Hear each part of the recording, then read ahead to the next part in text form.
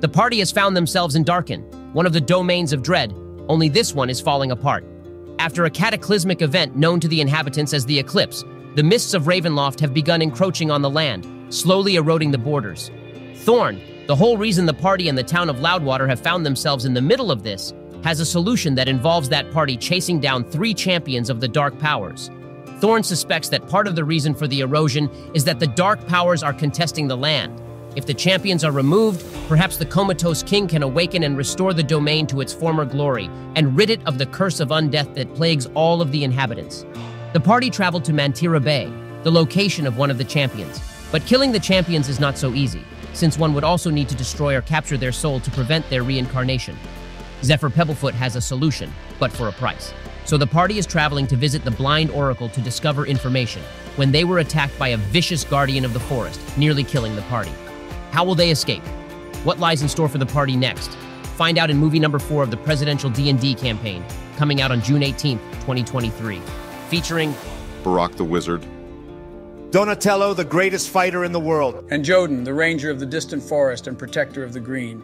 Wait, Protector of the Green? Isn't that Swamp Thing from DC? I just thought I needed a bit of a catchphrase. That's a stupid catchphrase, Joe. Ignore them, Joe. It wasn't too bad.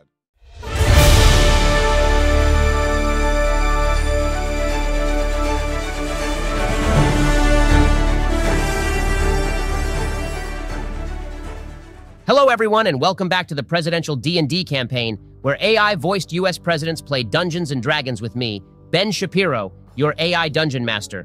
It's been a while since we've last left our adventurers at a bit of a predicament, and this is the first movie for the campaign that isn't a compilation of previous episodes. It's good to be back. Call of Cthulhu was a lot of fun, but I've missed playing Barak. Weren't you playing Barak in the other game too? Well, yeah, but that one was Professor Barak, not Wizard Barak. I'm never forgiving you for betraying me in that other game. Technically, I didn't betray you. Frog Barak did.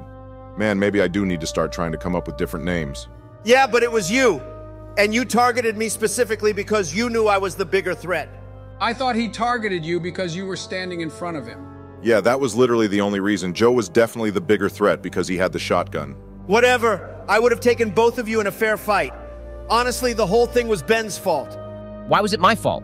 You gave us these cool new weapons to make us think there was going to be a fight, and then we never even got to use them. Yeah, because you got captured instead. Just saying, you lured us into a false sense of security and then led us right into a trap. Typical Ben. All right, well, let's get going on our adventure in Darken, starting with our typical recap. Once again, you do find yourselves in a trap. I definitely didn't place you there, though. The creature attacking you warned you to leave his forest, and you refused. Yeah, because we can take literally anything in a fair fight. It wasn't fair that you had him cast Cone of Cold before we even were able to respond or roll for initiative. And my dice were rigged too. Wait, what happened? It has been quite a while since we posted episode 7.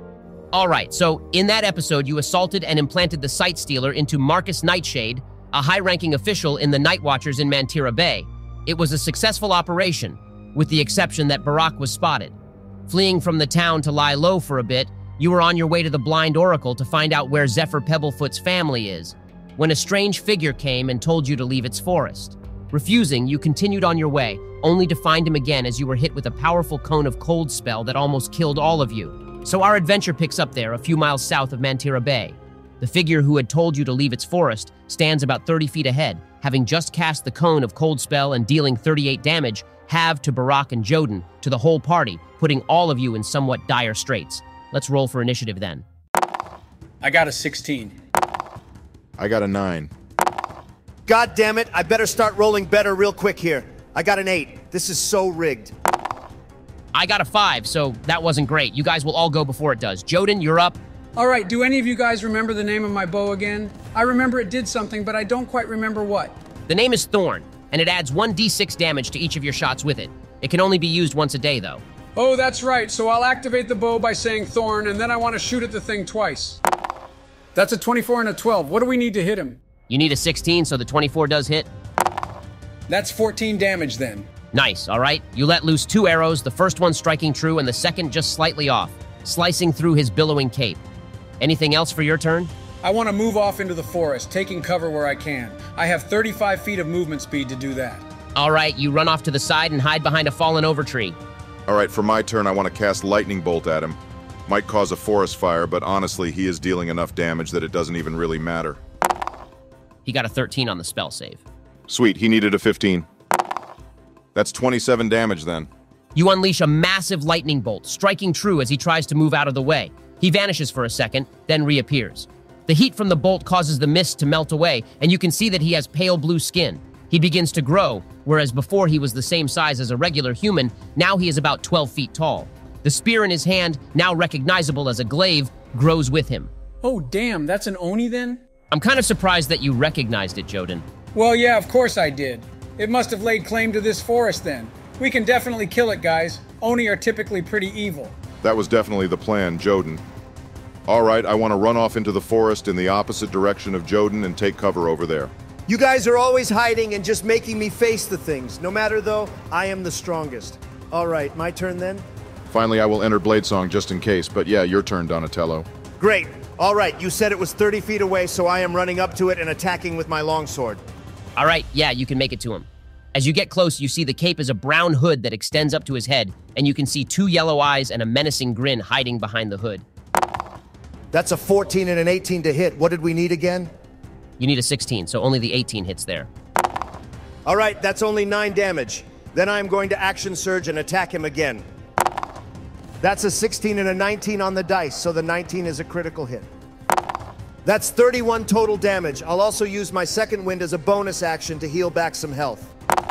That's 11 health back.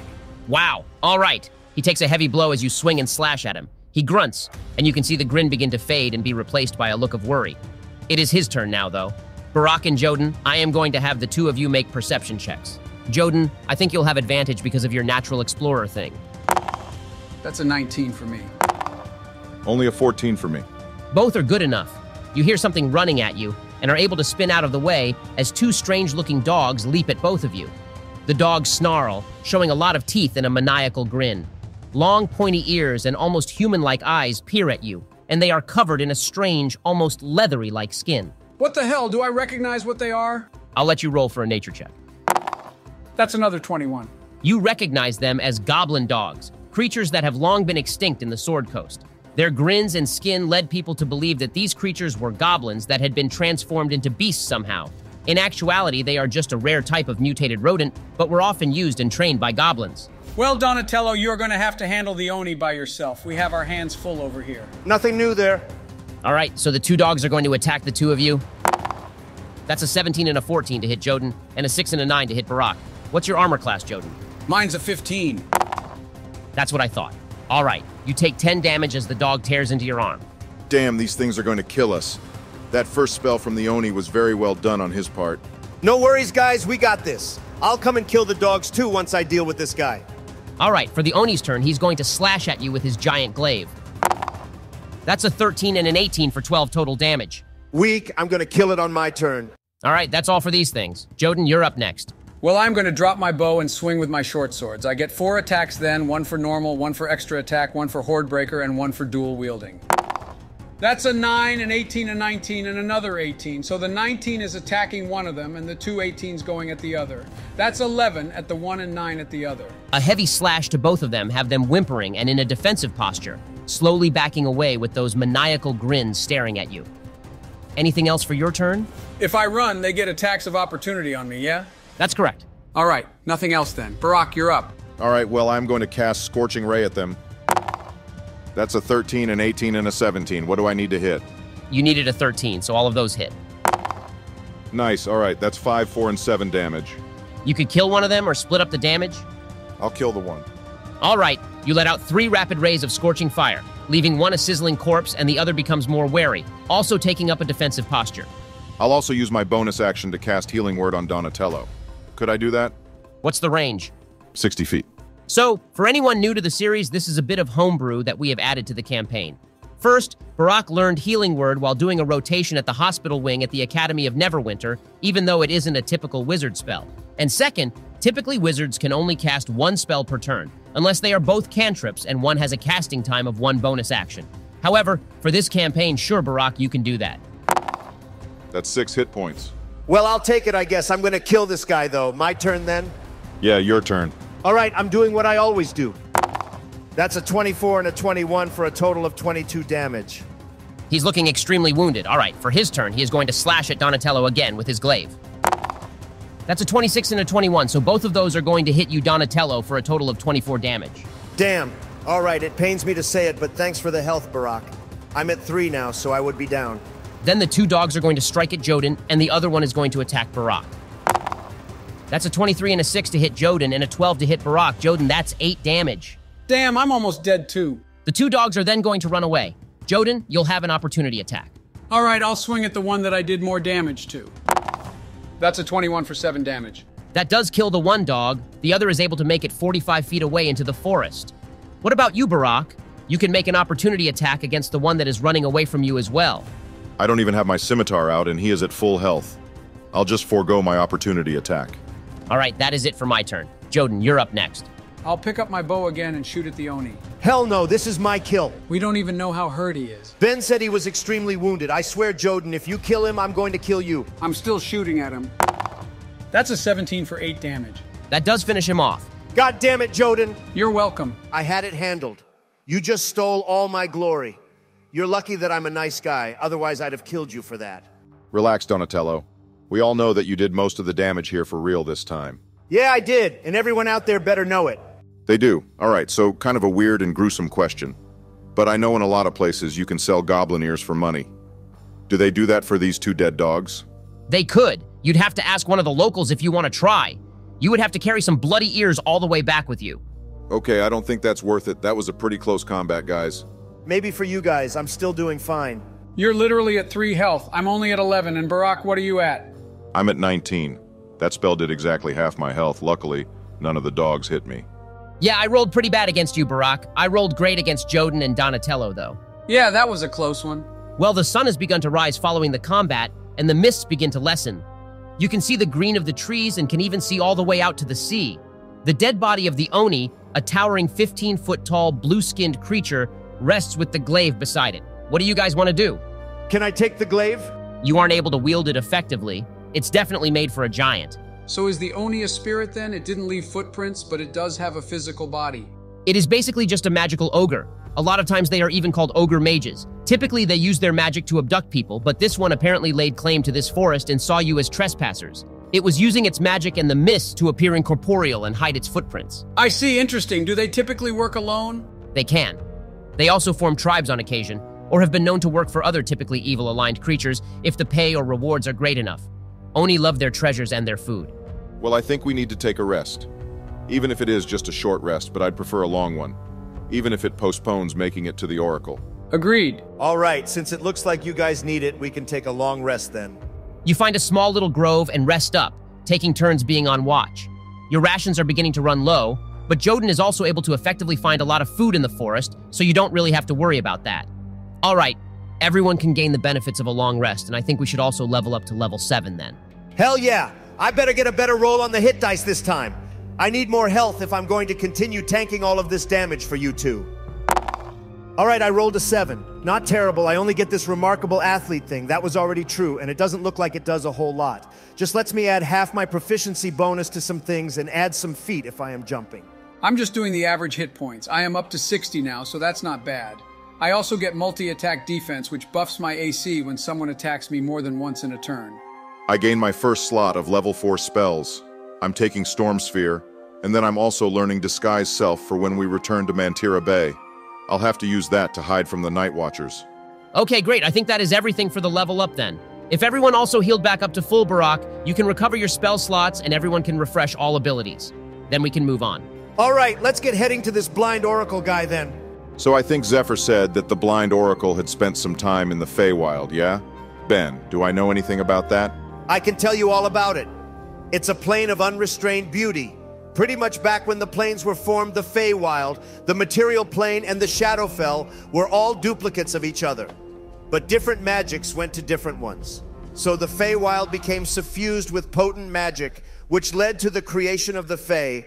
The Shadowfell became a dark reflection of that, and then the material plane got a balance of the two. I didn't realize Donatello had that much experience with the different planes. He's definitely metagaming again. Yeah, that's what Ben was getting at. Yeah, so Barack, since you're an elf, you do know all of that, since the elves are part of the Fae that came to the material plane. I'm not metagaming. Donatello is a fighter and a scholar. He's the smartest person alive, probably.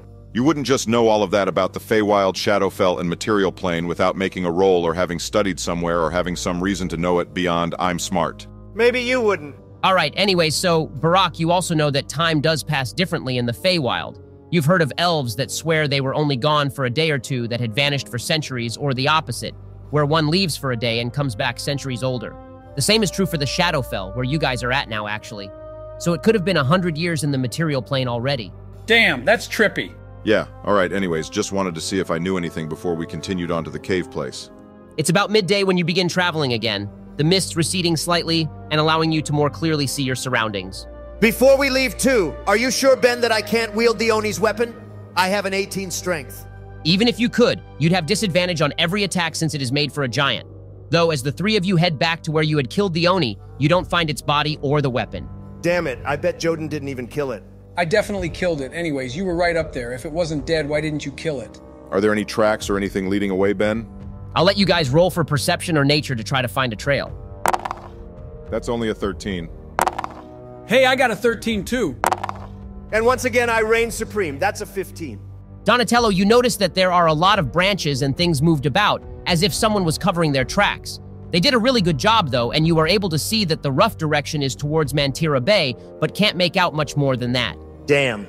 So either it walked away and for some reason covered its tracks even though it was able to not leave footprints before, or someone took the body and the weapon and then covered up their tracks. Are Oni bodies worth anything? The weapon probably was, even if the body isn't. That was my damn weapon. I'm going to kill whoever it was that took it. This means we have bigger problems, though, guys. Either something was able to find this body in the middle of nowhere by luck, or someone was able to follow us through the mists without us realizing it. They could still be following us now. They have a death wish then. Can I roll for perception to see if I can spot anyone around us, Ben? Maybe hiding somewhere? Sure, go for it. That's a 21. You don't see anyone around you, even through the mists. You are pretty confident that you are alone, at least at the moment. See, nothing to worry about. Though yeah, someone was probably following us. Or maybe the Oni had some servants or friends that came and took the body and didn't want us to follow them. That could have happened. All right, anyways, we should definitely get on the road back down towards the Blind Oracle. Agreed. Now that the Oni is dead, or hopefully at least, we should definitely keep traveling in the forest, yeah?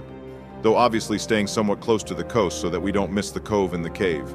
Yeah, all right. Now that I'm a level 7, we better have another fight soon, Ben. Don't worry, Donatello. I'm sure there'll be more combat soon. All right, the three of you continue following down the coast, feeling a lot better after you were able to rest. The traveling is rather uneventful in the daytime. You hear creatures in the forest, but they definitely give you a wide berth as you continue onward. The sun begins to set on the distant horizon as you finally reach the cove. A large river pours out into the ocean, the fresh water from somewhere inland merging into the salty sea. You see a large cave entrance, probably about 20 feet tall, with a pair of large torches on either side of it. You also see a large ship in the cove, shipwrecked and decaying, the back half submerged in the tide. Well, we are definitely going there after the Blind Oracle. Why? Treasure. Can you imagine what must be on that ship? I wonder if it's actually how the Oracle got here. Perhaps the Shadow Shippers traveled from the Feywild and the Oracle came with? I don't know how you come up with this stuff, Joden. Half the time it sounds like you are an idiot, and then you say something that actually could make a lot of sense. It's just how I roll. Whatever, it wasn't that impressive. I could have come up with that too. You didn't, though. All right, to the cave first, though. I don't think it's a great idea to be in this cove at night. We still don't really know what all is out here. Yeah, let's go. You approach the cave entrance, finding more torches lighting the way inward. A long passageway begins to open up into a large cavern, with a throne carved into the rock on the far side. You see a large figure sitting on the throne, and feel an intense stare as you enter. Damn, this is a trap for sure. Not everything is a trap, Donatello. You say that literally every time we go anywhere. And I'm right every time. Can I ready my longsword, Ben? Sure. As you reach for it, the figure says, "I have waited a long time for our reunion, adventurers. We have both traveled far. Let us not sully our acquaintance with further violence." Wait, we know this guy? Yes, we have met before. Long ago, though perhaps not for you. The figure begins to stand, and the ground shakes beneath its weight. Oh, it's Lug. Yes, in front of you, eyeless but appearing to be quite a bit more formidable as when you last saw him, stands Lug, the hill giant who you stabbed in the eyes like Odysseus and the Cyclops. I'm drawing my sword. He chuckles. Do not worry. I bear no ill will towards you. Though yes, it is because of you that I was separated from my beloved Henrietta, doomed to walk the forbidden lands of the Feywild for many years. But it is also because of you that I gained power and knowledge, enough to see into the future and overcome my inner nature. Why should we believe you? It sounds like you blame us for a lot of things. Just gaining power and knowledge isn't enough to offset that. Sitting back on the throne, he raises a hand to his chin. Yes, I suppose you are right. Do not misunderstand me. I have not forgiven your trespasses. But I do see the bigger picture now. The Fae blessed me to see the future, and I understand your purpose. Besides, if we did come to blows, you would best me. I am not prideful enough to fight you, though I suppose I could have arranged for significant traps to have turned the tide in my favor. I have looked forward to our meeting for quite some time now. How long has it been for you? For us, it's been like maybe a week. It has been many years since we met for me. Time passes exceedingly fast in the Feywild. I do not even know for how long I wandered, lost in the dark, before the lady found me. Who was it that found you then, and gave you these powers? I do not know. All that she said is that she saw great things in my future and opened my mind to see it as well. Then I traveled here, waiting for your arrival so that the events of the future can unfold. And what are the events of the future? If I told you, it may not come to pass. We could beat it out of you. You said that we would win in a fight. You could try, though I did not mean to say that all of you would walk away. But again, I do not wish to fight. All right, well, we came here to ask if you know where Zephyr Pebblefoot's family is at. He sent us here to ask you. Indeed, they are here as a matter of fact. In your cave? No, not in my cave, you fool. My apologies, I did not mean to speak so harshly. Sometimes I must restrain my more crude nature. All right, that's it. Nobody calls me a fool and gets away with it. Shut up, Donald. He's still a hill giant. Makes sense that he still has aggressive tendencies. To paraphrase a wise dragon, what is greater? To be born evil, or to overcome evil through great effort? Hey, that's from Skyrim. Lug looks at you curiously. I do not know of this land that you speak. It was a fairy dragon that I met in the Feywild that spoke those words to me, though perhaps he had heard it from somewhere else. So where is his family if not here then? They were captured by a paladin, Sir Morgrim the Fallen, in his conquest that led to him traveling here to Darken. He lives in Ilaluk, in one of the mansions of the Ashen Hollow district to the south of the city. I believe that Zephyr would like to know that they are no longer alive. Nothing in Ilaluk is, but they are there as slaves of Morgrim. So they're zombies now? I believe they prefer the term undead, but that is a trivial local quirk. Yes, they are zombies, though that may not bother Zephyr. Most of his business is with the undead. Interesting. And what about the shipwreck outside? I would not travel there if I was you, though you would find items of value and I know how much you like shiny things. Donatello of Trumpville. You three would have your work cut out for you if you step on board its cursed decks. What, ghosts or something? Or something. But for now, I have arranged bedding for you three and there is food as well. I would recommend getting some rest while you can. You have trying times ahead of you. Why are you helping us, Lug? What are you getting out of this? My reasons are my own, though I will ask a favor in return. What favor? I know that you are in Mantira Bay looking to destroy the Night Watchers, or at the very least, Baron Metis. The Royal Ambassador's plan is a solid one, and one that would heal the land from its seeping wounds. The Baron has in their possession a magical orb of seeing. It is what has allowed them to crush the resistance beneath their feet, all but a select few, that is. They need somewhere for rebels to gather, so they leave a few alive and well, recruiting to their cause. Bring me the orb following your quest, and we shall be even. If they have that orb, then that means that they know we are coming, right? That's not good. They could be on their way here now. Indeed they could, but nobody can scry within my walls. But they can once we leave. They could ambush us in the forest on our way back. To assuage your worries, I can give you a warding stone. It would prevent anyone from scrying you, though, for better or for worse. Why would that be for worse? I don't think we want anyone scrying us. You do not only have enemies within the boundaries of this festering land, there are those who would see your success. Who? You shall have to find them yourselves, I'm afraid. Though I can tell you that Thorn and Zephyr are both allies to your cause, though both have their own motives as well. Yeah, everyone has their own motives. You're saying you're not an ally to our cause, then? I am not, though I am not an enemy either. I am simply a watcher. I care not for the land of Darken or those puny humans from Loudwater. All of these things are but whispers in the wind, gone before one has the chance to blink. Are you immortal now, then? No, though I will live for a very long time, and I suspect that it will be for far longer than the three of you. You lead a dangerous life and actively seek that which would destroy you. Tell me, have you heard the whispers in the night yet? The beckonings of invisible beings offering power and knowledge? You will. Ravenloft is built upon them. What do you mean? My apologies, I do not mean to worry you, but I do seek to warn you that with all power comes a very real cost. But such power may be necessary to you accomplishing your goals. Now the three of you must rest. I know you seek to enter the ship tomorrow, and the day after you must return to Mantira Bay. else you will be too late, as Zephyr will be leaving that night. If he departs through the mists, then your quest will be delayed, and the punishment severe. You're saying you're going to punish us? Wait, why should we go to the shipwreck then? Shouldn't we just head back up to Mantira Bay? We have the information we need. I don't think we should risk Zephyr leaving. I will not punish you, no, but the Baron and his Night Watchers are aware that there are dangers in the land. Once the Shadow Shippers leave port, you will be immediately recognized as outsiders, and without a means to stop the Baron. Oh, okay, that makes sense. So we should leave tomorrow then, yeah? And not risk Zephyr leaving before we are able to get back there? Ain't no way in hell that I am leaving without exploring that shipwreck. Not only did Ben put it there, but also Lug said that there are valuables on board. Besides, if we were going to die, then Lug would tell us. That sounds good to me. I could use some enchanted short swords. This is stupid. Doesn't matter, you're outvoted. Do we die on the shipwreck tomorrow, Lug?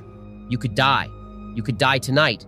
You could simply pull out a sword and plunge it into your own heart, and I would not have seen it coming. I see possibilities, and sort through to find ones of greater import. No, I do not believe that you would die on the ship, though there are things worse than death in Ravenloft. See, we shouldn't go. He said we probably aren't going to die. Maybe there's even better armor for you on board the ship. Yeah, I think it's a dumb idea, but we should do it. Okay, fine, whatever. Just pointing out that you guys are idiots. Well, Joe is. I'm a genius. That's the most ridiculous thing you've said this session. All right, Lug, can we get those warding stones then? They will make it so that nobody can scry us, yeah? Yes, of course. Lug reaches into a pocket and produces a couple of stones, nothing more than small pieces of gravel in his hand, but a decent-sized rock in yours. You can feel a magical ward pass over you as you take it from him. All right, should we eat food and then go to bed then? Sounds good. All right. Lug points out a side passage. Much too small for him to travel through, you notice, but you find several beds, hot baths, and food waiting for you at the end of the hall. It is the nicest place that you have stayed in a long time. Hell yeah. That's strange. How would Lug have set this up if he couldn't fit in the hallway?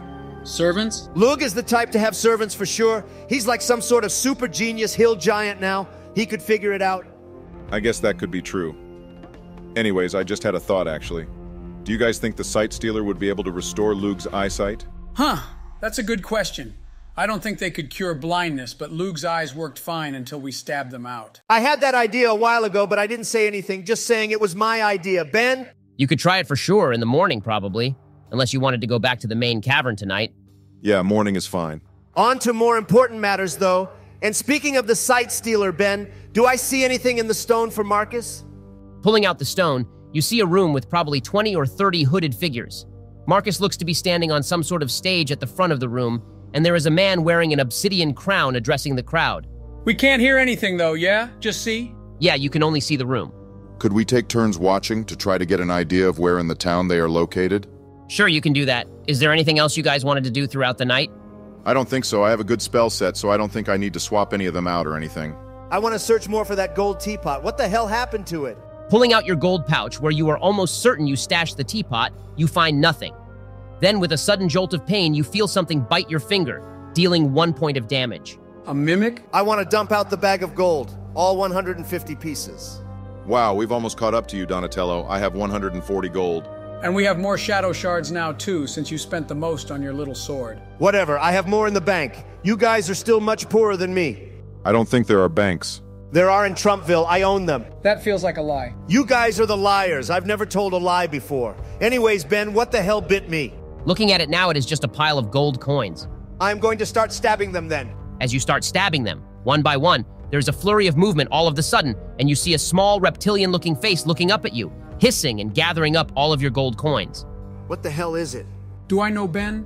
Or me, this is clearly a magical creature, yeah? Joden, you can roll for Nature, Barak, you can roll for Arcana. Hell yeah, that's a natural 20 for a 23 total. Nice, Joden. I got a 19. Joden, you recognize it as a gold pseudo-dragon, Barak. You do as well. They are used as familiars a lot of the time and are typically shy and playful, though neither of you have ever heard of a gold one before. Either of you speak Draconic? I do. Hey, what are you? And why were you in Donatello's bag? Hell no, I'm killing it. I don't care what it is. It's been in my bag this whole time. Pseudo-dragons are nice, though, Donatello. Typically. Sometimes, I guess. Joe, you hear a quiet reptilian voice in Draconic in your mind. My horde, mine. See? Time to kill this thing. Well, you did toss it into your gold pouch. I guess that means it's his now. Hell no, you guys give it your gold if you're so inclined to keep it. I'm taking my gold back. Ben, I want to take my gold back. As you reach down to start picking up your gold, you see a small spout of flames leap out of its mouth, dealing 2 fire damage to your hand, Donatello. It hisses and curls up, gathering up the rest of the coins. Joden, you hear that voice again in your head. Mine. This is mine. That's it. I'm swinging with my sword, Ben. I want to move to stop him. Yeah, me too. All right, Donatello, you can still swing, but you'll have disadvantage. I don't care. This thing bit me. It has probably stolen all my gold, and now it burned me too. All right, Joden and I have almost as much gold as you had. We'll split all of the gold we have remaining among the 3 of us, and just let this dragon keep his gold. He could be useful if he is on our side. Oh yeah? And how do you suggest we get him on our side? All he wants is the gold. Hey, we can give you more gold if you're on our side. It looks up at you curiously. More gold? Yeah, lots more, but only if you travel with us and help us out. It nods its little head. For more gold. All right, even if it is on our team, how could it even help us? Apparently it can polymorph or something. It was a teapot initially, and then it became either a coin or a bunch of coins. Could be useful. How big is it, Ben? It's about the size of the teapot, which was pretty small. Whatever. Fine, give me your gold and we can take him with us. The gold isn't worth that much here either, Donatello. We pretty much just use shadow shards. Besides, I thought you were rich. I'll give Donatello 50 gold pieces. Yeah, I thought you were rich. I'm rich because I don't go around giving away 150 gold pieces to dragons. Giving is a good thing, Donatello. I'll give you 50 gold pieces too, though. That makes us all about even around 100 gold, yeah? Yeah, I'm at 90. You're still the richest, Donatello. I know you guys are trying to make me out to be the bad guy, but you'd be doing the same thing if a dragon just laid claim to all of your gold. It's not smart business to not do what I did. Whatever, Donatello. Anyways, what's your name, little guy? Master calls me Nugget. Who is your master? Master is master. Master is evil. Nugget hate master. Interesting. Perhaps the halflings that were stealing the cabbages then. That's where we found the teapot. I didn't think they were evil, though. Yeah, and it also looked like a family heirloom. Nugget could have been disguised as that teapot for a while by the time we stole him. All right, we didn't steal him. We simply were taking a reward for clearing the giants out for the halflings. That's actually when we found Lug then. Yeah, that's true. His master could be anybody, really. Anyways, are you ready for the next day then? One last thing before we go to bed. I want to ask Nugget if he can transform into anything or what all he can transform into. His little reptilian face scrunches up in concentration, and his scales become solid, and within just a second or two, you see a gold teapot. Then a few seconds later, he becomes a pile of coins again. Then a golden chalice. Finally, a gold bar. Barack, can you make a history check? Damn, that's a 9. You feel like there is something you can't quite remember, something that is right on the tip of your remembrance, but that just isn't quite coming into focus.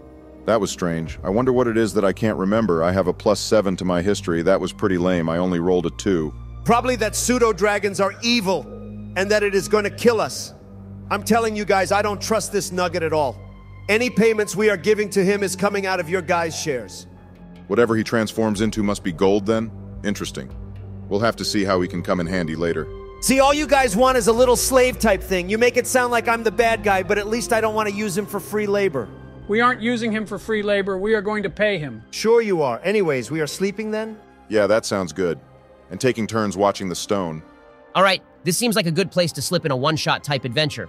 Barack, since you are an elf and meditate instead of sleep, as you go into your trance, you find yourself whisked away to your days at the academy, specifically on a momentous day towards the end of your schooling there. So, does everyone have the character sheet and backstory I gave them? Other than Obama, of course, you're still playing as Barack. Yeah, so I am playing as Varus, one of the soon-to-be graduating class from the Vanguard Institute in Neverwinter. I'm a human barbarian, though, not a fighter, trying to switch things up a bit. I must say, I actually thought at the beginning of the campaign that you would have been a barbarian instead of a fighter. I am much too disciplined for my main character to be a mindless barbarian. But all you do is run up and attack with your sword. Yeah, because I am the best fighter in the world. Would you all prefer I just hung back and did nothing instead? All right, and Joe, your character? I'm playing as Brahm, a newly ordained dragonborn cleric from the Scholars of Devotion, a sect of clerics that seek to increase the knowledge of your average layperson in matters of celestial, abyssal, and demonic entities and powers. So this is taking place during the end of my schooling at the academy? I've been there for about 3 years then. Correct. So the three of you have known each other for a while. The academies and the scholars do a lot of work and training together to provide a well-rounded education to their students. This particular day has the three of you outside of Neverwinter, actually, deep in the heart of Neverwinter Woods, on a training and fact-finding mission. There are rumors of a growing cult of demon worshippers that have been kidnapping travelers and sacrificing them in an attempt to open a portal to the abyss. Also, As a slight immersion issue, similar to the Day in Trumpville one-shot, even though this takes place in the past, everyone is still a level 7. Let's kill these demon cultists then. I'm guessing it won't be quite that easy. We need to find them first. Brom, you're the demon expert, right? I guess that's right. Ben, can I make a nature or perception check to get a bearing on where the cultists could be? Sure, I'll even give you advantage on the check since you have a lot of training in matters like this. That's a dirty 20. Thinking through your training, you know that rituals like this would likely be located somewhere close to a body of water for ritual needs, but also dark and secluded. Since you were born in Neverwinter and have spent a lot of time in the forest, you know of a small pool with a cave nearby that would work perfectly. That's even where you have been leading the group towards for a while now. All right, let's get a move on though. I am ready to kill these cultists and finally graduate from the damned institute. Way too much schooling for me. Good schooling though, right? Help you control that rage a bit? I don't have a problem with rage. You'll be thanking my rage once we get to this cultist place. Right, no problem with rage at all, Varys. You reach the cave just as the sun is setting on the horizon. You can see torchlight flickering within the cave as well. It looks like you've arrived at the correct location. All right, guys, remember what happened in the Call of Cthulhu campaign? Not only do we need to kill the cultists, but we probably need to mess up the sacrifices or altar and magic or whatever. We aren't going to take another victory where it turns out we also gave them what they needed for the ritual. That's metagaming, but yeah, definitely. First we destroy the altar or magic circle, and then we take out the cultists. Sounds like a plan. All right, as you move into the cave, you see a cluster of cultists around a large altar made of bone and covered in blood. You see a young man, bound and tied to the top of it, struggling as one of the cultists, the only one in a deep red robe, carves an arcane symbol into his chest with a ceremonial blade. It looks like you have made it here just in the nick of time. Damn, I can't fireball with them being so close to the guy. He is still alive, yeah, Ben? He is for sure, a look of sheer terror and pain on his face. As you enter, one of the cultists sees you as well, turning and shouting out to the others. Let's roll for initiative. Damn, I rolled a nat one. That's a 2 total. Today is just not my day. I got a 10. Hell yeah, I got a 14, so I'm going first then. Not so fast, I got a 15, so the cultists are actually going to spring into action. The leader is going to continue his work on the man, while there are a total of 8 other cultists who are going to rush at you with ceremonial knives held high. They each have 2 attacks, and so 3 of them are going after Varys, 3 after Brom, and 2 after Barack. That's a 21, another 21, a 9, another 9, an 8, and a 23 to hit Varys. What's your armor class? Damn, only a 15. That's not great. 3 of those hit then. That's a total of 23 damage then. All right, guys, this is a fight for real then. We need to take out these cultists fast, otherwise they are going to chop us up. I got my rage though, so we'll be fine. All right, Brom, that's a 7, 5, 22, 12, dirty 20, and 13 to hit you. What's your armor class? Mine's an 18 this time. Liar. No, for reals, I have chainmail and a shield. I think the same as what Donatello has. Oh, so you're just copying me now? Anyways, that's a total of 9 damage to you. Finally, Barack, the 2 are going to attack you. That's a 21, a 5, another 21, and a 7 to hit you. So 2 of those hit, dealing a total of 9 damage, same as Brom. I'm not quite sure how this is going to be fitting into the pseudo-dragon we found, guys, but we need to kill these cultists. No shit, Sherlock. Of course we need to kill the cultists. All right, is it my turn, Ben? The lead cultist continues carving into the man on the altar as he screams out in pain. Yeah, it's your turn now. All right, I'm raging, and I'm going into a frenzy too. Finally, before I swing at the first cultist, I'm going to use my Great Weapon Master feat to subtract 5 from all my attack rolls, but I get to add 10 damage if I land the hit. Oh wow, that's a lot of damage. Hell yeah, it is, and I get advantage from the rage, right? Only if you choose to reckless attack and only for the first attack. Then anybody who attacks you will get advantage on their roll too. Well, I'm doing it. That's a 21 minus 5, so 16. Does that hit? Yeah, that hits. That's 23 damage then. All right, then I get to attack again, and I'm doing the subtract 5 thing again. Damn, these dice are rigged. That was a 10, so only a 5. All right, with the first swing, you cut straight through the cultist, but it puts you off balance. As you swing again, the second cultist is able to dodge out of the way. All right, I'll take it. I'm raging too, so I take half damage, yeah? That's right. And after this, you can attack a 3rd time per turn too. All right, Brom, you're up next. All right, I'm going to use my breath weapon, I think. How many cultists could I fit in a 5 by 30-foot line? It's a line, not a cone. Well then, if you let one of them make an attack of opportunity, I'll say you could get into position to make it against the remaining 7. Deal. That's a 19 to hit for 7 damage. Damn, all right, now they all need to make a dex saving throw, though. That's a 8 for the first 2, an 11 for the second 3, and then a 17 for the final two. What's the save DC? It says 13, and half damage to those that succeeded. So it's 14 damage to all of them, but only 7 to those that succeeded. All right, they're all still alive, but they are wounded as you unleash a... What type of breath does it say for copper? Acid. As you unleash an acidic stream of copper liquid. Anything else for your turn? I guess I'll also use Healing Word on Donald. Sorry, I mean Varys as a 3rd level spell. Healing for 10 points. Not necessary, but all right. Okay, Barack, you're up next. If I cast Burning Hands, would it extend far enough to hit the head cultist performing the ritual? It can, but you would only be able to hit the 2 cultists in front of you in that case. All right, let's do that then, as a level 3 spell. They need to make another dexterity saving throw. Damn, that's a 6 and a 9 for the 2 in front of you. It's a 22 for the head cultist, though. That's 16 total damage. Flames erupt out of your hands, melting the faces of the 2 cultists in front of you as they were still off balance from Brahm's breath weapon and igniting the robe of the head cultist. He ignores the pain, though, continuing to frantically carve into the chest of the man. "You will never stop us!" he cries out, voice shrill and unearthly. All right, it is the cultist's turns again. I believe there are still 2 of them on Varys and 3 on Brahm, yeah? Damn, yeah, still the 2 of them on me. Did I not kill any of them? I don't think so. You did hurt all of them, but didn't finish any of them off. All right, so the 2 cultists are going to attack Varys first. That's a 6, an 11, a 9, and a 15. And that was with advantage on each of them. Damn, that was pretty terrible rolling. My armor class is a 15, so only one of those hit.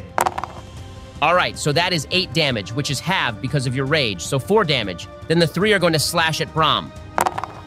That's a 5, a 7, an 11, an 8, a 20, and a 23. So only 2 of those hit, for a total of 13 damage. With that, the head cultist is going to cry out in an arcane language, plunging the dagger down into the chest of the sacrifice. As you watch in abject horror, the altar begins sinking in a bubbling pool of crimson liquid. The remaining 5 cultists close to you are going to turn and fall to their knees, bowing to the pool. You see a demonic hand reach out, grabbing onto the stone floor and begin climbing out of the abyss. Thin spiked protrude from its arms, back, and shoulders, and a pair of horns are the first thing you see on its reptilian and draconic face. You all will have one more turn before it fully emerges. Damn. All right, guys, we gotta kill this thing and seal that portal. Otherwise, we will have a full incursion on our hands. Yeah, demons are bad, we get it. No, Barack is right. If that portal isn't closed, then it will continue to spread and fester, allowing more and more demons into our world. Why did they only send 3 students to investigate this? Well, it's not often that someone actually does open a portal to the abyss. Most of the time, they don't have the arcane knowledge or components to successfully do that. Varys, you need to go kill that head cultist. He could be a powerful wizard. I can do that. All right, for my turn, Ben, I want to run up and slash at the head cultist guy. All right, do you want to use your great weapon thing? I do for the first one with advantage because I am also reckless attacking. That's a 15. That barely hits. You needed a 15. Damn it, I only rolled a 1 on the damage die. That's 17 damage then. You rolled a 1 and still did 17 damage? Yeah, it would have been like 30 damage. Wow, this guy seems stronger than Donatello. You shut your damn mouth. Donatello is the greatest fighter in all of the Sword Coast. Though in his absence, I am willing to say that Varys is a close second, which is why I am playing him, of course. All right, I'm swinging again. I guess I'll still do the great weapon fighting on this and on my bonus action. God damn it, after subtracting the 5, that's a 10 and a 5. That wasn't great. Yeah, but still, it was something. All right, Brahm's turn. I kind of wish I had gone before Varys, but I'm going to try to use confusion on the whole area with the demon and the head cultist. It only has a 10-foot radius. Can I do that where it wouldn't hit Donald? I'll say you can. You can aim the center of the spell behind the altar against the wall, and Varys will be out of the range. Sweet, all right, so the creatures within that range need to make a wisdom saving throw or be confused. That's a dirty 20 for the cultist, but only a 12 for the demon. What was the save DC? 14. So on the demon's turn, it needs to roll a d10 to see what it has to do or act like. Then it gets to redo the save, and if it succeeds, the spell ends. Okay, that sounds good. Anything else, or is it Barack's turn? That's it for me. All right, I still have a bad feeling about that head cultist, and I think he will be easier to deal with than the demon. So I'll cast Scorching Ray as a 3rd level, getting 4 attacks off of that. If the head cultist dies, then I'll have the other ones go to the demon. Is that okay, Ben? Sure, I'll allow that. That's a 21, another 21, a 26, and an 11 for 10, then 4, then 5 damage. All right, so with 19 damage total, you do manage to finish off the head priest. Launching 4 incendiary rays of fire at him and only missing 1, the priest stumbles backwards, 3 holes in his chest. He slumps against the cave wall, dead. With this, the other cultists are going to be shaken from their religious revelry and turn to attack Barak and Brahm. Oh shit, I had kind of forgotten about them. All right, Varys, you're up with killing that demon thing. Hopefully the confusion helps a bit. All right, let's do the cultists first, and then we can do the demon. Sorry, on my turn, could I also enter Bladesong? Yeah, for sure. All right, so the 2 cultists that had been attacking Varys are going to attack Barak, and Brahm, you still have 3 of the cultists on you. Barak, that's a 15, an 18, a 22, and a natural 20. What's your AC? With Bladesong, it's a 16, so that's a lot of damage.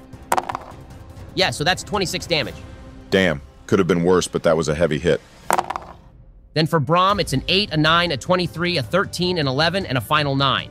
So only one of those hit, dealing 6 damage. Since you are also in concentration for the spell still, you will need to roll a Constitution saving throw to maintain concentration. The rules are that you need either a 10 or half of the damage taken, whichever is higher. So that's a 10 in this case. That's an 11. Dang, that was a close one. Nicely done. All right, the demon will be confused on its turn then. The fact that they get 2 attacks each and there are so many of them isn't really fair. Agreed, that's a lot of damage they are pushing through. What's their damage die, Ben? It's just 1d6. Wait until you see the demon, though. All right, so the demon, Brahm, you recognize it as a Glabrizu, finished clambering out of the pit to the abyss. That's a 3 on the confusion check, though. What effect does that have? Nice, so that means it can't move or take any actions this turn. Oh, all right then, that's pretty good. All right, so now I get to make the wisdom saving throw again. Damn, that's only a 10. It'll be confused for its next turn as well then. If I take damage and the concentration ends, would it still be confused for that turn, or would it end immediately? Typically, it would end immediately. But since I take all of the enemy turns at the same time, I'll say that it goes for 1 more turn. All right, Varys, you're up next. It's about damn time. All right, time to show this demon what a barbarian is made of. I'll swing at it 3 times, the first using my reckless attack and great weapon master feat, the other 2 just normal. Hell yeah, that is a critical hit. Natural 20. I am literally the greatest even when I am not playing as my character. Damn, nice job. All right, you'll add 20 to the hit then off of that. That's 49 total damage. Holy shit, that's a lot of damage off of a single swing. Hell yeah, it is. That's what I'm talking about. You swing at it with all your might, leaving a long gash across its scaly chest. It shrieks in rage and pain. All right, you still have your other 2 attacks too. That's a 9, which I'm guessing misses, and a 26 for 13 damage. What's the armor class? It has a 17 armor class. All right, so you did 62 points of non-magical damage. That's pretty impressive. God damn it, Ben, why'd you say it like that? Is it immune to non-magical damage or something like that? That would be total horse shit. It has resistance, but not immunity. But since you rolled a critical, I let that part deal full damage. Hell yeah, thanks, Ben. Knew you were good for something. Thanks, I think. All right, Brahm, your turn next. All right, I don't have a lot I can do, but I will cast Guiding Bolt at the demon, I think. Damn, that's only a 14 to hit. Then I guess I'll use my bonus action to cast Healing Word and heal for 9 damage. Barak, you gotta kill these guys, otherwise we're gonna die before the demon even finishes its confusion. Yeah, I think I am going to cast Burning Hands using a 2nd level spell slot on the cultists. They're all injured, right, Ben? Yeah, they are all still injured from Brahm's breath weapon. All right, so they need to make dexterity saving throws then. I'll roll once for the cultists in front of you, and then once for the ones in front of Brahm. Holy hell, that's a natural one for both of them. I'll say that you can roll for a critical strike. Hell yeah, so that is 40 damage then. Nice. All right, you completely melt the cultist in an act of pure magic, the walls and floor turning into molten slag from the heat of the combustion. Anything else? How much health are you at, Brahm? I'm at 30. All right, I'll use a 2nd level spell to cast Healing Word on myself then. That's another 8 points of damage. All right, it is the demon's turn then. I'll roll for confusion first. That's an 8. All right, so according to this, it can make a melee attack against a random creature within its range. Damn, that's only Varys then. All right, so it is going to swing at Varys. It only gets the 1 attack, not its usual 4. It normally gets 4 attacks? Yeah, normally. So it also gets advantage on Varys since you used your reckless attack. That's a 25 to hit for 16 bludgeoning damage, which is halved for you as well. And it is going to pick you up, Varys, grappling you. Hell no, he didn't. All right, what does grapple do? In this case, it just sets your speed equal to 0. You can still attack it if you want. Of course I want to. All right, first I need to roll for its wisdom saving throw. That's a 19, so it is free from the confusion. That ends its turn as well, so it just reached out and grabbed Varys, stabbing him with its claws and the spikes protruding from its body. Time for it to die. I'll reckless attack and use my great weapon master thing again. That's a 21 to hit, dealing 24 damage. Then for the other two attacks, it's an 18 and an 11 for 19 damage.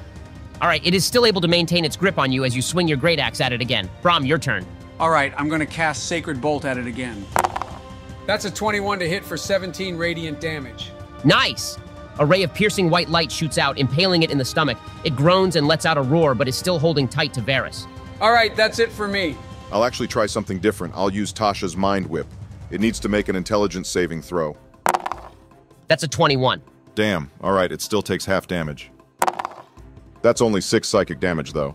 All right, anything else, or is it my turn again? Yeah, that's it for me. All right, it is going to make another attack roll against Varys. That's a 28 to hit. You actually aren't going to take any damage, though, as the demon throws you into the portal to the abyss. You tumble out the other side, crashing down a mountain and into another Glabrezu that was about to make it through the portal. There is an acrid, poisonous smell to the air in the abyss, and as you look around, the landscape is writhing, almost alive. Hell no. I gotta get back through that portal then. That might be difficult. As you look around, you see probably a dozen or so of the Glabrezu on this side of the portal. Anyways, we will get to that in a moment. Back in the material plane, the Glabrezu is going to attack Brom next. That's a 15, which misses. Then he'll attack again. That's a 25, which does hit. That deals 13 damage, and you are grappled as well as he closes a hand around your throat.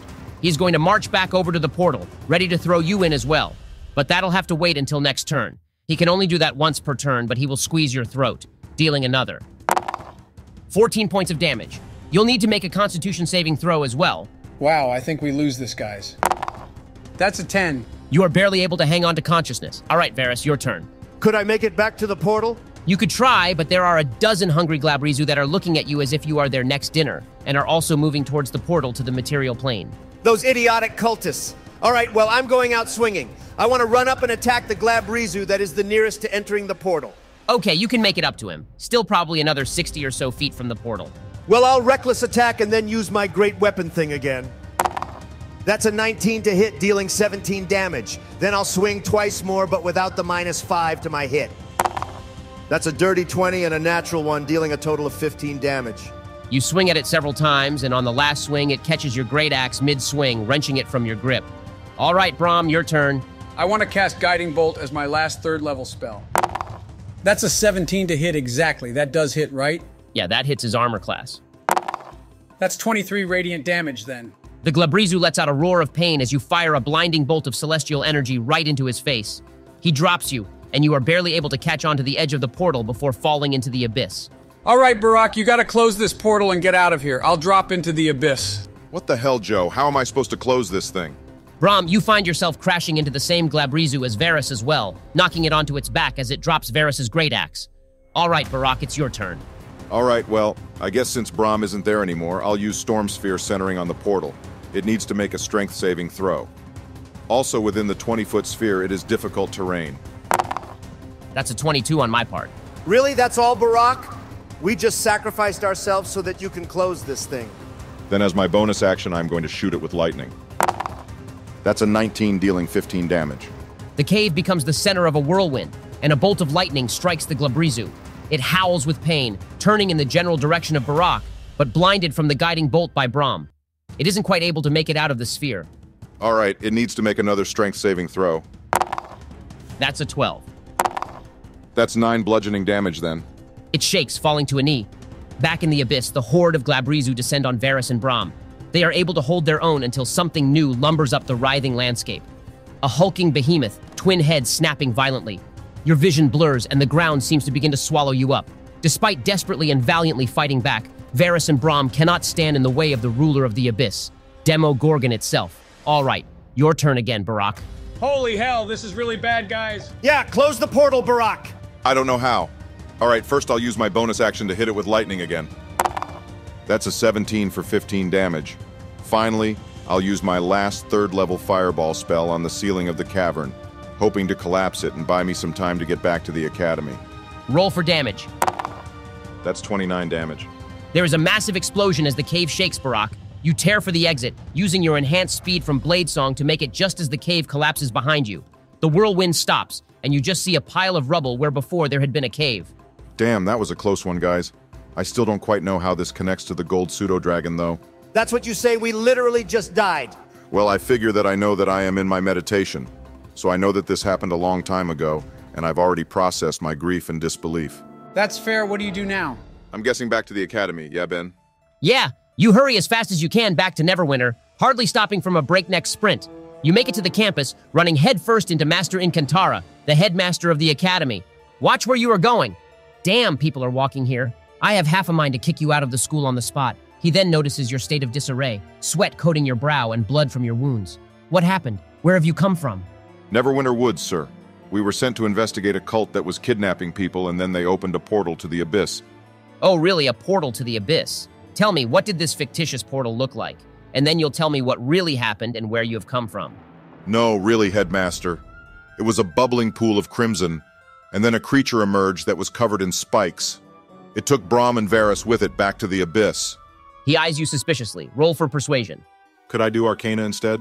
Sure, I'll allow that. Well, that could have been better. That's a 12. He frowns, a crease furrowed in his brow. If this is some kind of prank, I'm warning you, my patience has already worn thin. It's not a prank, I swear. Nodding slowly, he gestures. Come to my office. We can talk more there. He leads you into the administration building and up a spiral staircase to an office. There, on his desk, you recognize something. The exact same goblet as the one that Nugget had transformed into when he was demonstrating his skills. Damn, I knew I had seen it before then. I just couldn't remember. So Nugget used to belong to Master Incantara at the Academy? How did those halflings get a hold of it? All right, tell me everything about this portal. Who opened it? Had it been fully developed? Is it spreading now? I don't know. We arrived just as the cult was performing the final parts of the ceremony or whatever. Then the Crimson Pool appeared after he performed the sacrifice.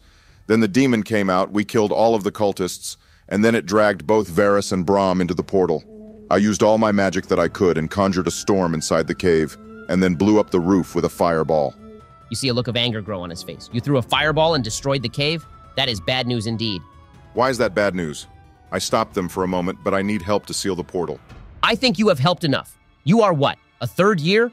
You should have come straight back here and let someone know the moment you found the cult in the middle of such a rite. You got those other 2 students killed, you know that? You're an idiot and a fool. Leave. You are banished from the academy. Gather your things and get out of my sight. We have quite the mess to clean up because of you. Why are you banishing me? I've done nothing wrong. You've broken protocols and rules and gotten other students killed. You should be ashamed of who you are as a wizard. Wow, that seems harsh. You probably saved the world back there. Thanks, Joe. All right, well, I'll storm out and gather up my things. As you gather up your things and leave the academy grounds, you see a man walking towards you with a hood on. Hello there, Barack, wizard of the academy. I apologize for your situation. Rest assured, you did the right thing. Who are you?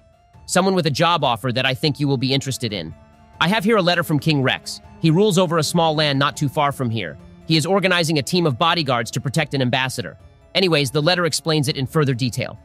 I was sent to give it to a worthy wizard of the academy, and after hearing of your heroics, that was obviously you, despite what these children in ivory towers may believe. That doesn't really answer my question, though. Who are you? It is not important. He hands you the letter and begins walking away. If you are interested, the group shall meet in Phandelver in just a few weeks' time. You see a glimmer of gold in a pouch on his backpack, the same chalice as you had seen in the headmaster's office. Nugget. Damn, this is strange. Did I get a good look at him at all, Ben? You didn't. No, he had a cloth covering his face and he was wearing a hood. Well, I don't have anywhere else to go. My family would reject me now that I was banished from the academy. I guess luck would have it that I went to Phandelver then. All right, that does wrap up our little flashback episode, though. So back in the present, the 3 of you are in Lug's cave, resting and taking turns watching the stone linked to Marcus's new eye. Barack, you emerge from your meditation in a sweat. You had not visited those memories since they had happened, and they still leave you a bit shook. All right, I'll relay everything about Nugget to both Joden and Donatello. So you're saying that a hooded man approached you out of the blue and hired you for this job? A hooded man did the same for me. He even helped me find out Amabo had cheated and was a worthless coward. That same thing happened to me too. I was walking through a small town and then he came out of nowhere with a job offer. I had nothing better to do, so I decided to go for it. Strange. Anyway, so I saw Nugget all the way back then. Master must have literally been Master Incantara. I have no idea how or why Nugget would have ended up in that halfling home. Obviously, there is something strange going on here. Yeah, and Nugget is at the center of all of it. We should kill him. I want to ask Nugget if he remembers being taken to the halfling home. He looks up with a rather proud expression on his face. Well, yes, of course. Traveler was very kind. Took Nugget away from Master. Master was evil. Demons all around. Damn it. So that was why I was banished then.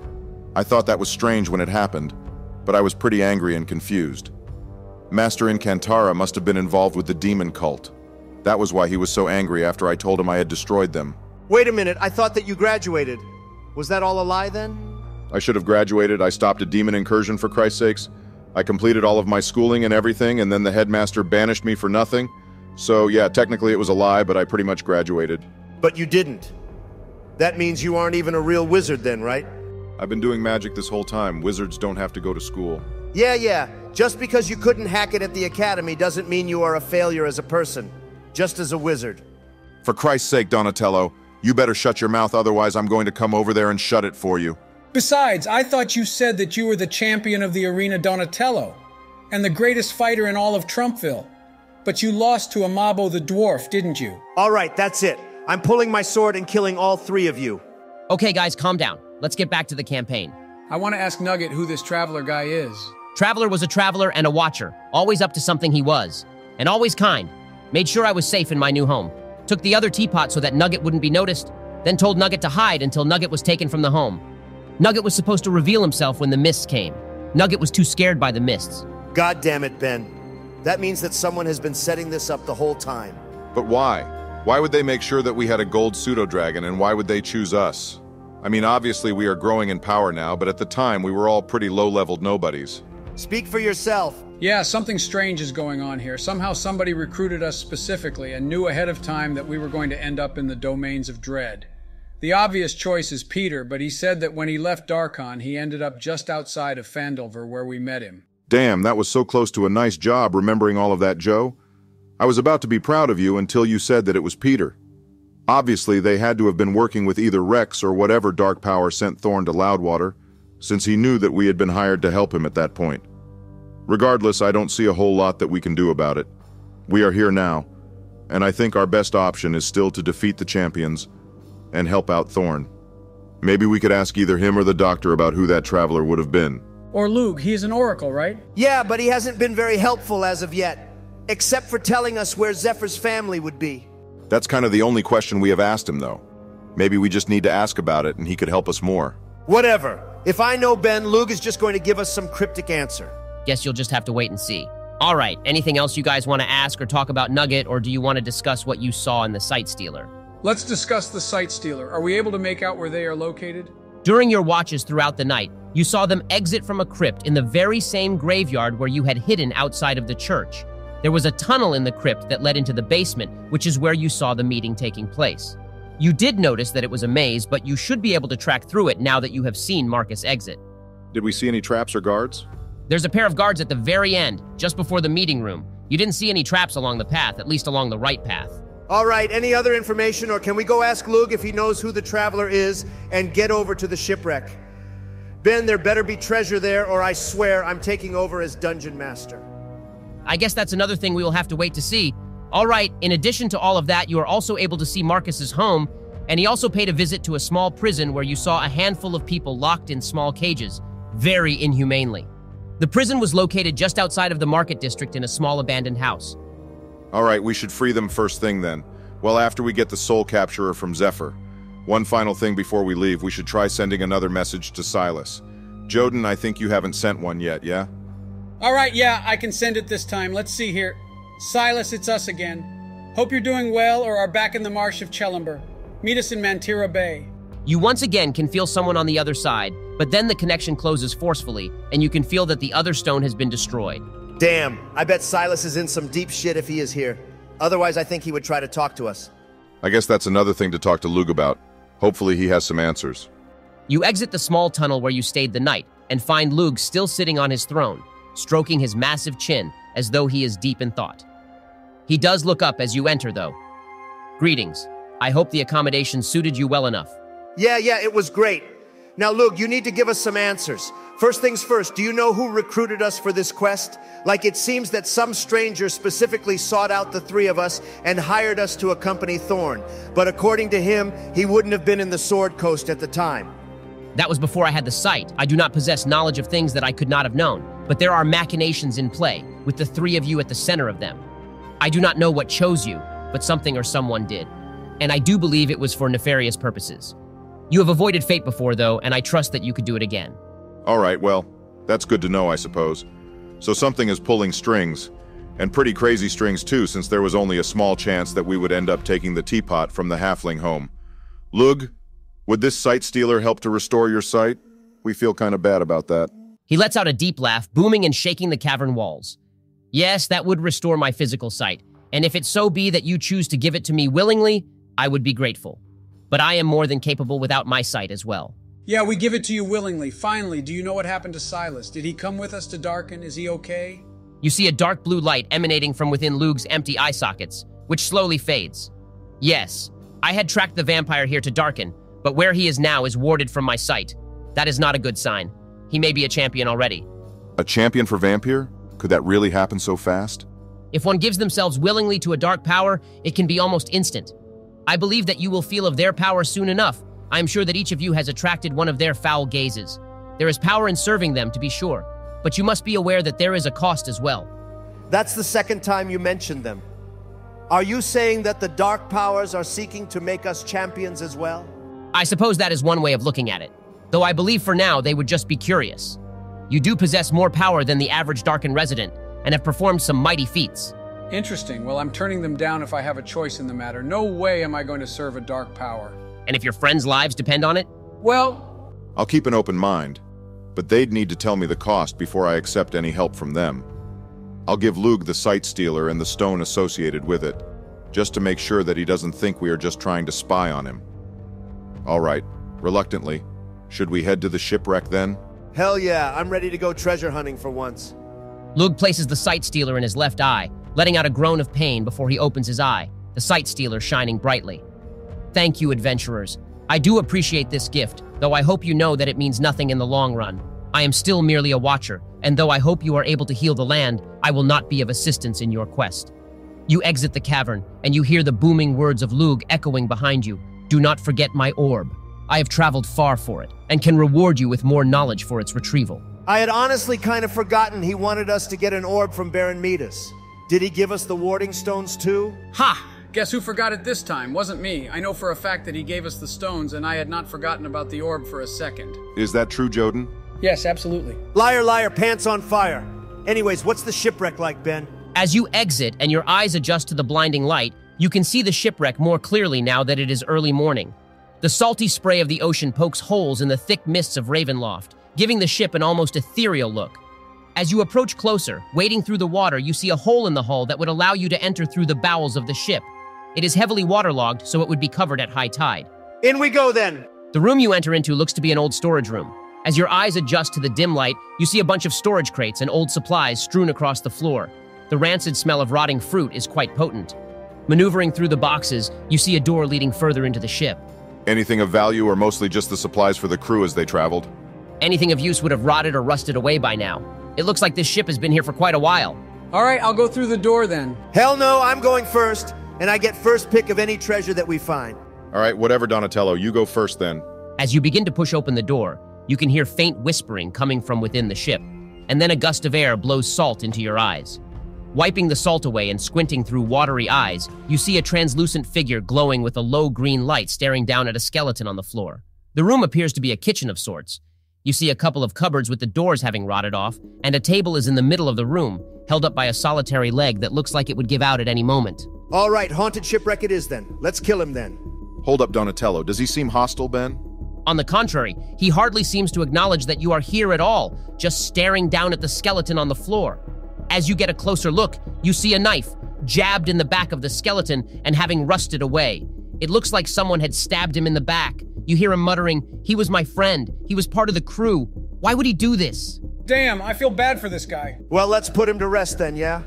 Yeah, might as well, I guess. How, though? Just kill him? That might upset any other ghosts that are on board. Ben, do I know any spells or rituals that I can use to help him pass to the other side? I'm going to go with no. Since none of you are clerics or paladins, you aren't familiar with that type of magic, though you do know that it exists for sure. Let's just leave him alone then. He isn't harming us. Yeah, that won't come back to bite us in the ass. I'm a bit torn here, not sure what we should do. I'm going to stab him with my sword. As you stab your sword through his back the same way he died in life, his ghost gasps and falls to his knees before fading into the ether. Damn it, Donatello. You'll thank me later. Why'd you have to stab him in the back, though? Damn, he died twice by being stabbed in the back. Yeah, that seemed cruel. All right, let's move on then. Anything else in this room, Ben? Nothing in this one, but you do see another door. This one leading to a rotted staircase leading up to the next level. Probably a lot more ghosts up here. I wonder if this is what Lug was talking about when he said there are fates worse than death in Ravenloft. Being a ghost on a shipwreck for the rest of eternity sounds pretty bad. That and the fact that everyone here is a zombie means that just dying might not be the end, especially if necromancers are so popular here. All right, what's up the staircase, Ben? Well, two things before you enter the next room. First, what's your marching order? I'm in the lead, obviously. I'll be behind him then. Guess I'm taking up the rear. All right, second, I'll need all of you to make dexterity saving throws. Hell yeah, even with my -1 to dexterity, that's still a 16. You're kidding me. I have a +6 to my saving throws for dexterity, and that's a 9 for me. Damn, sorry, Joe. That's a 18 for me. All right, Donatello. As you slowly creep up the stairs, Joden takes a slightly different path, and one of the steps caves in, sending Joden tumbling down with a splash. Joden, you are now in a different room of the ship that is beneath the sea level, and it's a good 20-foot fall from the steps up above. You do take 8 damage from the broken wood in the fall. Damn. All right, well, I guess I have to save the day again. I do have some rope. Let me pull you up, Joden. Wait, we should make sure that we have a good spot to pull him up. If the stairs are already unstable and we add Joden to those stairs, good chance we end up falling in too. Damn, you're right, Barack. All right, whatever. Ben, is there anything that I could tie the rope to and then pulling him up? But this way we have an anchor. As you reach the top of the stairs, looking for something to tie the rope to, you hear the clashing of metal, and as you open the door, you see a crowd of ghostly sailors engaged in an eternal fight, slashing each other with spectral swords and then getting back up after they would have died. 3 of the ghosts look over at you and then begin to charge. Back in the submerged room, Joden, you feel a hand grab your leg and begin pulling you down, and you see a sailor, flesh rotting off his face, pulling you down to the floor with a hungry look in his eyes. Looking around, you see probably 15 or so of the drowned zombies, all slowly moving through the water towards you. Damn, really trying to turn up the difficulty. This is like that scene in Harry Potter. Only if you cast a fireball from up there. All right, let's roll for initiative then. Joden, just as a couple of additional rules since you'll be fighting in the water, your bow has disadvantage, but your short swords are fine, and you have resistance to fire damage. In addition, if you are underwater and take a hit, you'll have to make a Constitution saving throw to avoid inhaling a bunch of salt water. That's a bit of homebrew, but I think it makes sense. Damn, all right, let's do this. We'll be down to help you in just a moment, Joden. Just don't die. That's a 21 for initiative for me. God damn it, I'm rolling terrible here, guys. I probably will need help. That's a 10 for me. That's an unnatural 20 for me. I got a 17, so it'll go Donatello, Barack, me, and then Joden. All right, Donatello, you're up first. Time to kill some ghosts. All right, I'll just be swinging with my longsword. That's a 25 and then a 12 to hit. What do we need to get? You need a 13, so that's just the one hit then. Damn it. That's only 8 damage. That was stupid. I don't want to action surge yet either. Better to save that for whatever stupid dungeon boss Ben has worked up. All right, my turn then. I'm going to enter Blade Song using my bonus action, and then cast Scorching Ray as a 3rd level spell. I don't think Fireball would be a good choice here. Sure, it'd just blow up the ship. That's a 9, a 13, a 16, and a 19 to hit, so 3 of those hit for 11, 4, and 7 damage. How much health do these ghosts have? You are able to kill one of the ghosts with that damage plus Donatello's. All right, it's the zombies and the ghosts' turns now. The 2 remaining ghosts are going to all attack Donatello since he is in the lead. That's a 14 and a 22, so one of those does hit for 14 necrotic damage. You'll need to make a Constitution saving throw too, Donatello. Not this shit again. Is it the same thing the Wraith did to me that almost killed me, allegedly at least? Yeah. Hell yeah, that's a 25 for me. All right, it's just the 14 damage then. Then the zombies are going to begin pulling Joden underwater. Joden, you'll need to make an athletics check, but I'll let you use dexterity instead of strength.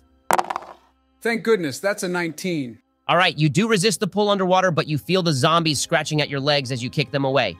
You take another 14 points of slashing damage. Damn, these guys hit hard. Well, there's 15 zombies down there. That's not very much damage across that many zombies. I guess that's fair. All right, Joden's turn then.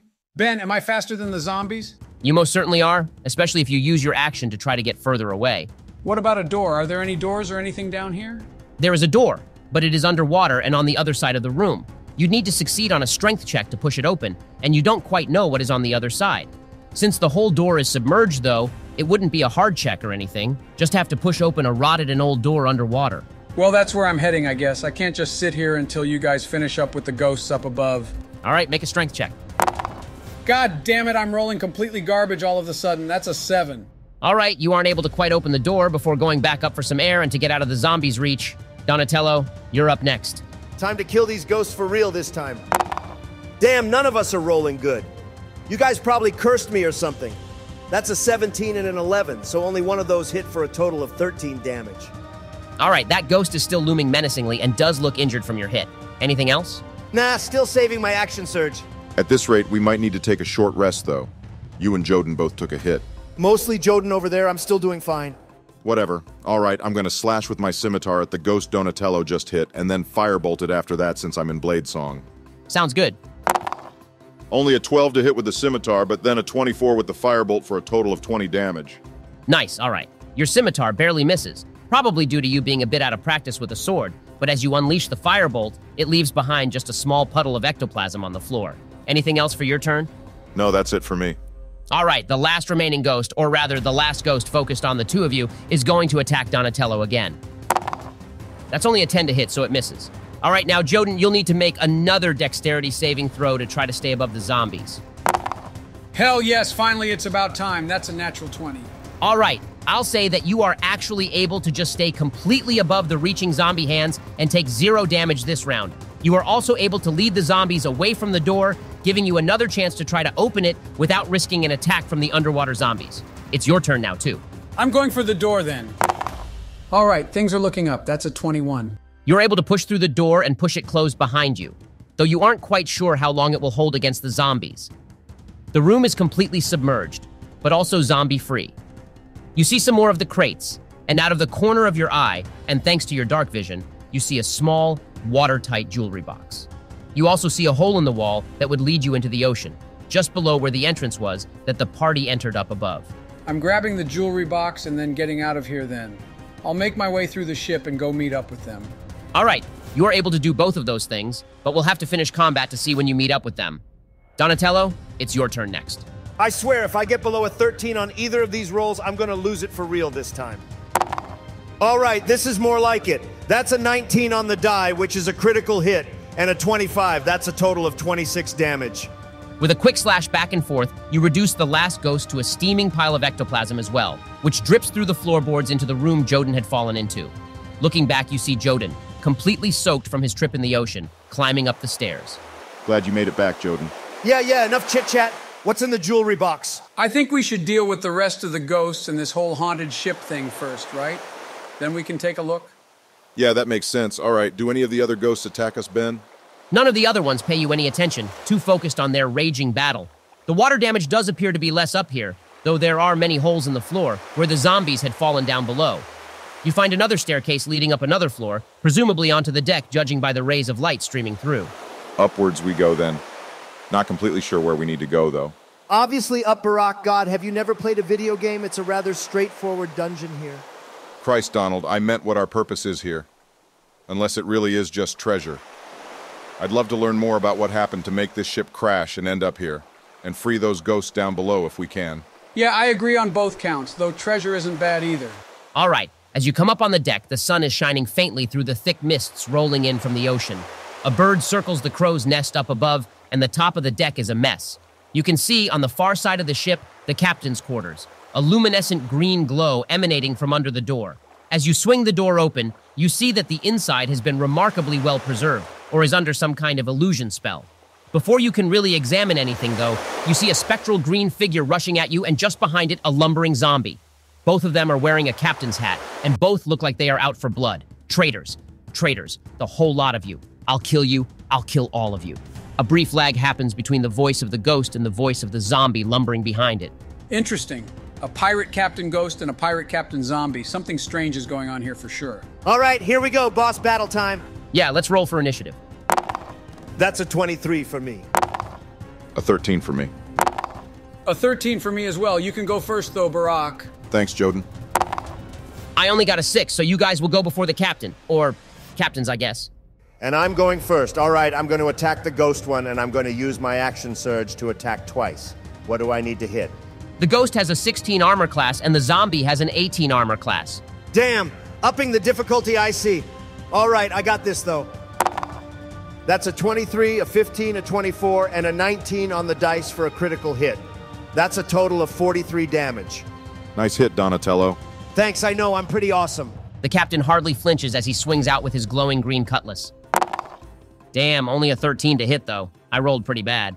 Wait, why did he get to attack? He has legendary actions. Both of them do, actually. The other zombie is going to lunge forward as well, moving with superhuman speed to stand in front of both Joden and Barack. Well, I guess we are going to have to deal with this zombie then, while you deal with the ghost Donatello. No worries, I got this here, guys. I'll help you out once I finish this guy off. I'll go ahead and enter Blade Song with my bonus action, and then I guess I'll use my 4th level slot to cast Storm Sphere. Any chance I can hit both of them with that, Ben? It's a 40-foot sphere. You could, but then you'd also hit Donatello as well.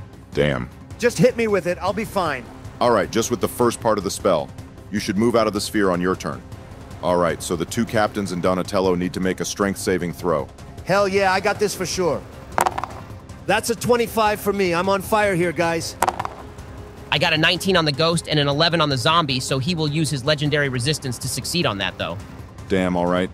I need to wait until my next turn to cast a lightning bolt as my bonus action, so Joden, you're up. All right, well, I think I need to attack with my short swords, which aren't great, but otherwise he'd get an opportunity attack and might wreck Barack. What the hell? All right, you guys aren't going to believe this, but I just rolled 3 19s in a row. I don't have Donatello's improved critical, but those all hit, right, Ben? Yeah, those all hit. Sweet, so that's a total of... Damn, 14 damage. I really need some better short swords, guys. You just need to use your bow. All right, also at the end of Joden's turn, the ghost is going to attack Donatello again. That's 9 slashing damage and 11 necrotic damage. You don't need to roll this time, though, Donatello. He doesn't reduce your hit points. Holy hell. That wasn't even for his turn, right? That was just a legendary action? Yeah, now it is their turns. The ghost is going to attack Donatello twice. Damn, that's an 11 and a 10. One of those was a nat 1 and the other was a 2. All right, the zombie is going to attack once at Joden and once at Barack. That's a 17 to hit Joden and a 27 to hit Barack. Joden, you take 11 slashing damage and 14 poison damage, and Barack, you take 16 slashing damage and 8 poison. Barack, that also means you need to roll for your concentration. The save DC is 12. That was close. I can't take another hit like that, guys. I got a 15 on the save DC. They need to remake the strength saving throws, or they take damage, though, since they ended their turn in the sphere. Oh yeah, that's right. That's a fail on both of their parts, but they will use their remaining 2 legendary resistances to succeed instead. I really hate that feat. Yeah, it is pretty annoying. They don't have any more until tomorrow, though. Well, back to Donatello, then. Why the hell didn't Lug warn us about this? There's a good chance we die here, guys. I told you all we shouldn't have come here. Whatever. All right, I'm attacking the ghost again. That's a 16 and a 25 for a total of 24 damage. Then I'll also use second wind to recover. 15 hit points. I'll also move outside of the storm sphere, but stay within range of the ghost so he doesn't get an opportunity attack. That's my turn. Alright, starting off on my turn, I'm going to throw the lightning bolt at this zombie. I have advantage since he is in the sphere too. That's a 19 for... Damn, only 9 damage. That was 4d6 and I only got a 9. That was dumb. Alright, for my action, I'm actually going to disengage and I'm going to use my extra movement speed to cross the deck as far as I can. All right, anything else for your turn, Barack? Sadly, no, that's it for me. I think you're right, Donatello. I need to use my bow. But if I move, then he gets an opportunity attack against me. Guess it's worth it, though. All right, Ben, I'm going to move and provoke an opportunity attack. I do get to move 35 feet because of my new armor, though. That's a 21 to hit, dealing 12 slashing damage and 13 poison damage. Damn, I'm dead then, guys. For reals, Joden, you're so weak. It wasn't my fault I was listening to you. Besides, I think you're the only one who's been down so far this whole campaign. All right, you aren't dead, though, just knocked unconscious. You'll have to make death-saving throws to see what happens. Those will be kept private as well, so nobody will know if you are dying or not. All right, damn, is it their turn then? It is, yeah. So the zombie is going to have to dash to get over to Barack. He can't attack, but he is now face-to-face with you. Then the ghost is going to attack Donatello twice. Damn. You must have something watching over you, because I can't hit you at all, Donatello, even with a +9 to the hit. That's a 10 and a 14. All right. The ghost is going to make a strength-saving throw again since he is still in the sphere. That's a 13, so he does fail and has no more legendary resistances. Damn, only 5 damage though. All right, that was pretty lucky for us. I guess I could just keep running away from this zombie. It takes his whole turn to catch up to me. Yeah, until he gets his legendary actions back. Then you're dead too. All right, my turn then? Yeah. I'm attacking the ghost, of course. That's a 13 and a 16, so only one of those hit for a total of 11 damage. All right, the ghost is looking wounded now. Now he's looking wounded? For Christ's sake, Ben, you can't just kill off all of us in one go. You guys chose to come to a dangerous shipwreck. Of course we did. You basically shouted that there was loot here. I guess that's fair. All right, anything else for your turn, Donatello? No, that's it for me. All right, I'm gonna lightning bolt this guy in the face. He got a 22 on the save, so he'll take half damage. Damn. All right. That's 32 total, so 16 lightning damage then. I'm also going to use my bonus action to throw a lightning bolt from the storm sphere at the ghost. I'm probably dead here, but I think our best bet is to kill the ghost, and then focus the zombie. God damn it, only a 13 to hit, so that's a miss. All right, Joden, it is your turn now. Before you roll your death-saving throw, though, you do hear something in your unconscious mind. I can save you and your friends if you want me to. Just say yes and I can do it, a man says. The voice sounds incredibly familiar, but you can't quite place it. Damn, of course I'm the one who gets first contact with the dark powers. You better say yes. It pains me to say this, but we need your help. Yeah, I think you have to do it, Joden, otherwise we might all die here. Yeah, fine, I get it. Lug is an oracle and saw this coming from a mile away. All right, yes, I need your help. You feel a surge of power coursing in your veins. All right, here is your new temporary character sheet. Holy hell, I'm a level 20? For now, at least. I'm about to wreck these guys. All right, I'm going to attack the zombie first, since I think there is a chance I can just kill him. How do I activate my bow thing again? First off, I'd just like to say that this isn't fair that Joden is a level 20 now. This is all rigged. But you just have to say Thorn. It's that easy. Oh yeah, I remember that now. All right, I'll say Thorn. And then I want to shoot at the zombie. How far away are the zombie and the ghost? They are further than 10 feet, so you can't do your volley or horde breaker, unfortunately. Also, as you say, Thorn, your bow grows nasty thorns and becomes larger, taking more strength to pull back the string. You'll deal 2d6 on the attack instead of 1d6, and you'll roll 3d6 for your extra damage. That's awesome. All right, I'll shoot at the zombie twice then. That's a 23 and a 29. That's 50 total damage against the zombie. Damn, even with all of that, my damage didn't go up nearly as high as I thought it would. Yeah, you would probably have a lot stronger of a weapon if you were level 20, and you could attack any number of creatures with your volley attack. Just against one enemy, you aren't dealing as much damage. That's fair, and it was a lot of damage. Not that much. Can you imagine how much damage I would have dealt if that was me? Probably over 100. Whatever, shut up, Donatello. How's the zombie doing then, Ben? The zombie falls forward, and you see 2 arrow shafts in the back of its skull, Barack. All right, I believe it is the ghost's turn now, yeah? Yeah, that's it for me. All right, the ghost is going to turn, a look of rage as it stares down Joden for killing, well, him. He's going to rush over to Joden, meaning you'll get an opportunity to attack Donatello. Hell yeah, this thing is dead. Damn it, that's a 13. He's then going to rush over to Joden and slash at him twice. That's a 27 and then a 27 again, which even gets through your multi-attack defense Joden for a total of 46 damage. No sweat, I have over 200 health now. That is kind of frightening, though. He still did a quarter of your health, and we are fighting him at level 7. Whatever. I bet I'll have like 400 health. Stop being jealous, Donatello. It's not a good look. I am not jealous. It's just rigged, that's all. Have to call out injustice when I see it. Sorry that I died listening to you and then became super powerful by accepting help from a dark power without knowing the cost, Donatello. Christ, you're just a big baby. All right, calm down. Donatello, it's your turn now. Time to kill this thing. That's a 9 and a 26 for a total of 14 damage. That better have killed him, Ben. Otherwise, we are going to have a problem. That does kill him, Donatello, don't worry. He explodes, thick ectoplasm splattering across the deck of the ship. Joden, you feel the power beginning to fade, though your wounds heal up without so much as leaving a scar behind. It was fun while it lasted. You hear that voice again? Hauntingly familiar, but you can't quite place it. You are welcome, Joden the Ranger. I believe we shall meet again sometime. That's not foreboding at all. You also feel a strange tingling sensation in your arms, as though they were falling asleep. As you look, you can see them turning pale, the veins becoming increasingly dark and prominent. You'll gain resistance to necrotic damage, but you'll be vulnerable to radiant damage unless you find a way to remove the dark gift. Interesting. All right, well, that was a lower cost than I thought it would be. That's not even that bad. Could be helpful to have in Darken. Not elsewhere, though. We should see what we can find out about that. All right. Is there anything in the captain's quarters, Ben? As you enter the captain's quarters, you see a black obsidian medallion hovering above the captain's desk. You also see another ghost, this one sitting cross-legged on the ground inside of a magical binding circle. He looks up, a sorrowful expression on his face melting as he recognizes that you are not the captain. Is he gone? Is the sea wolf finally dead? Yeah, we just killed him. Who are you? Gabriel Flint was my name, though most called me Red Tide. I was the first mate aboard the Sea Seraph here, until the crew grew restless about the cruelties of Captain Blackwater, the sea wolf. We staged a mutiny, and I made it all the way here, fighting the sea wolf himself. Anyways, it did not go well. The Dark Star Medallion, he gestures at the floating necklace. It cursed us, trapped us here, doomed to forever be in a fight to the death with our fellow shipmates. After we died, the captain threw my body overboard and trapped me in this circle. I've been trapped here for, God, who knows how long it's been. Damn, that sucks, man. Who were you guys? Pirates? Shadow shippers. We shipped goods across the domains of dread. It was an honest enough living, except we'd get the goods to sell through raiding other ships. The Sea Wolf wouldn't take hostages either. All of our ledgers are gushing blood, that's for sure. We probably deserve this fate. I don't think so. Do you know how we could free you? He looks up, a look of surprise registering on his ghostly face. If you could destroy the Dark Star, it would probably free us. How would we destroy it? He looks over at Barack. You're a wizard, right?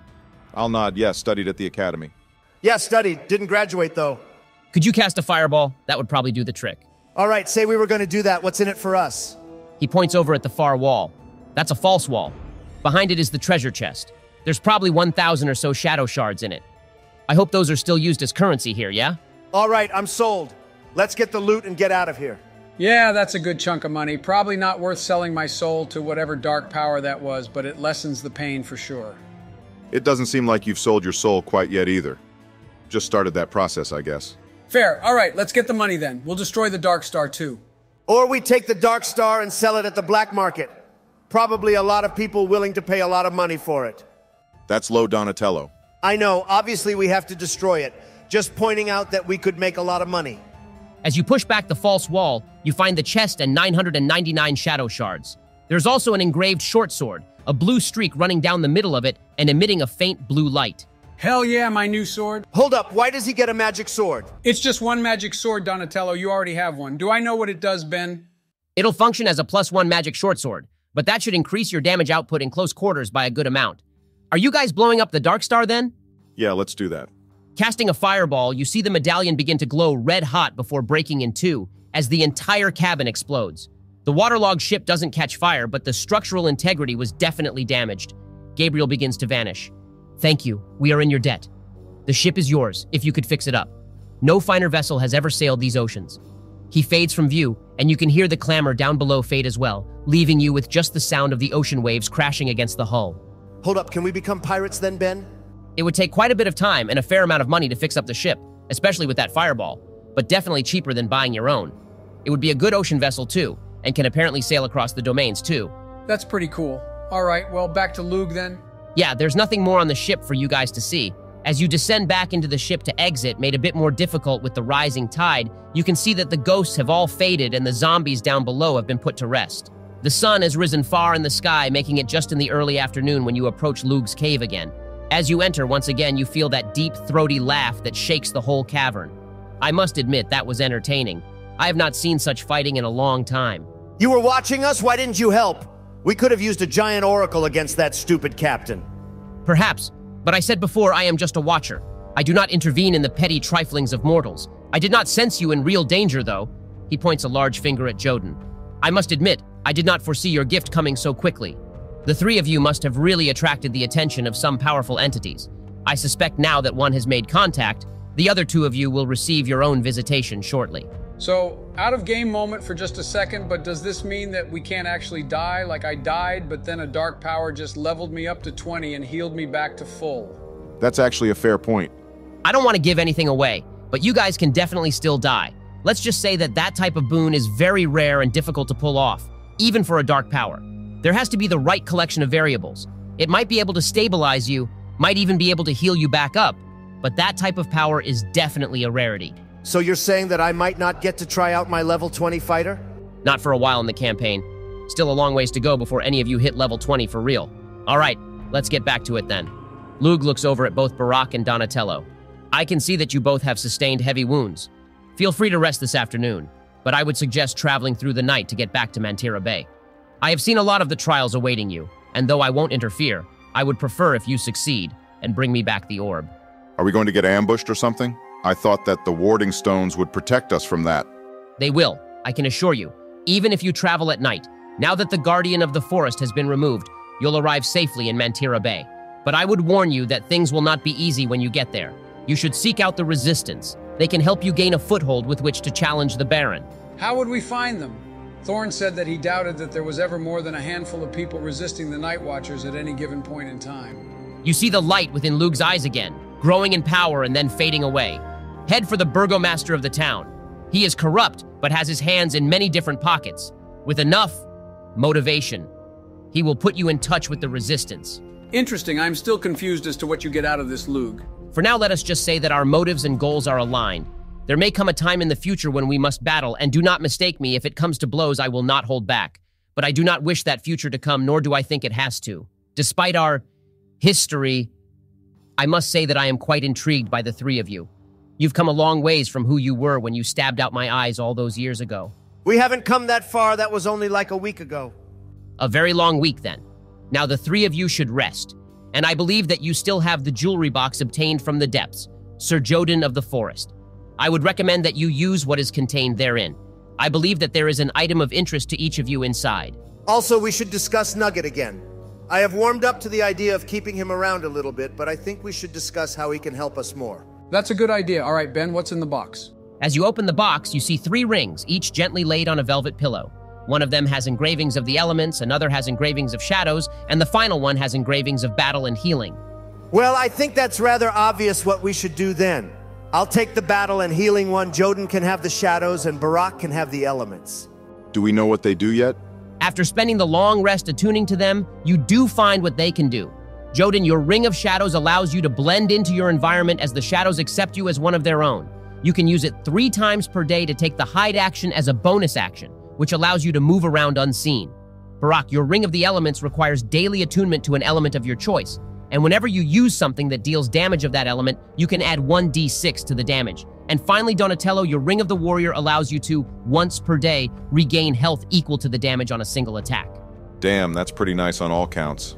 That'll help Joden get set up in a good spot with his bow, help Donatello with some sustain, and help me deal some more damage if I plan ahead what spells to use. Nice work, Ben. Thanks. I definitely wanted to have some unique items for each of you. All right, finally, you wanted to talk more about Nugget? Yeah, I don't really see how he can help us unless we are planning on setting him up somewhere to spy on someone. So I was thinking, what if we send him to infiltrate and spy on the Night Watchers? He can let us know if they are planning anything, and then can come get us if things are going south. I don't quite know how he would infiltrate them, though. So I don't think we had discussed who was holding Nugget after you found him in Donatello's bag. Who took him? Does Donatello still have him? Hell no.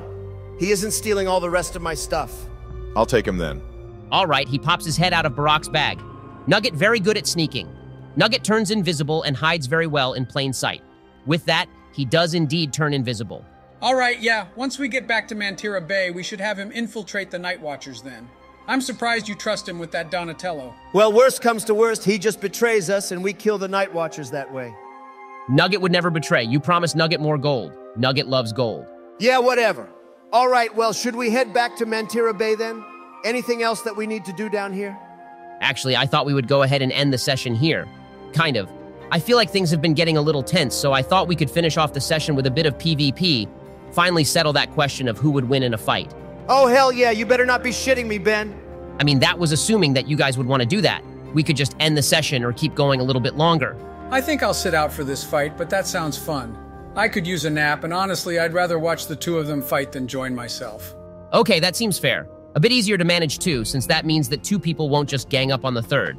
All right, so it is Donatello versus Barak, the fighter from Trumpville against the wizard from Neverwinter. I'm going to win this so easy, just like I beat Hillary in the election. Are you sure you won't lose like you did against Joe? It was rigged, just like my dice are whenever I roll bad. It is settled. But let's make this fun. It's just supposed to get out some tension and settle the constant bickering. You guys will battle in a very light forest, 105th by 105th, and start on opposite corners. So you won't know where the other person is. Trees will be consistent, but be far enough apart so there will be enough open areas. Is that okay with you guys?